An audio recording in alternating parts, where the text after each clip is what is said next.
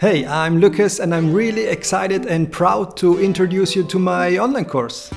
We're going to build 6 kinetic characters from scratch. We will model them, we will animate them, we will render them, and after export a seamless loop. To do this, we're going to use Cinema 4D. We will render everything in Octane and after export everything from After Effects.